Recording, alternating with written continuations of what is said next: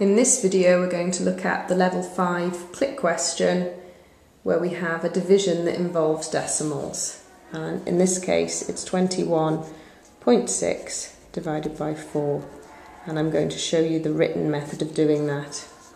We've got 21.6 and we're going to divide it by 4, and this is the old-fashioned way of doing it, but in my opinion the quickest. So you say, how many 4s are there in 2? Well, there aren't any. So put those numbers together. How many 4s are there in 21?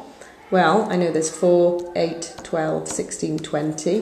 There are 5 4s in 20, which leaves me a remainder of 1. So I'm going to give that 1 here, put in my decimal point. So we've now got 16. How many 4s are at 16? 4.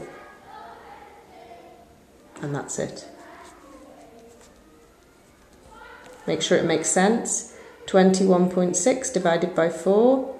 Well, I know that there are 5 4s in 20, so it's going to be slightly more than 5.